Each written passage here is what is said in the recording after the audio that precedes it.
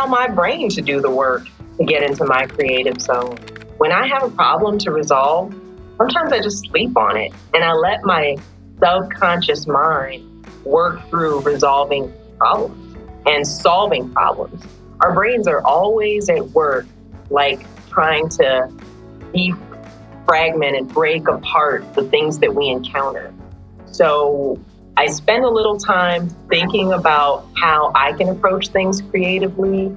And then I spend a little time not thinking about those things and allowing my brain and my subconscious mind to have an opportunity to do the work for me.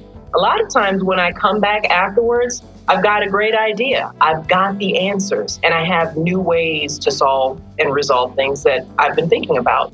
To get into my creative zone, I do something that I'd like to call productive procrastination. I start what I'm working on way before it's due. And then in fits and starts, I work while giving my mind permission to wander to things that absolutely are not on the agenda. It's encouraged some of my most creative experiences, some of my best songwriting, educational videos, and even scientific breakthroughs while I was supposed to be working on something totally unrelated. And this won't work for everyone, but my mind is most creative when it's free to go on unplanned adventures. Good music also helps. A great playlist, to me, is worth its weight in gold.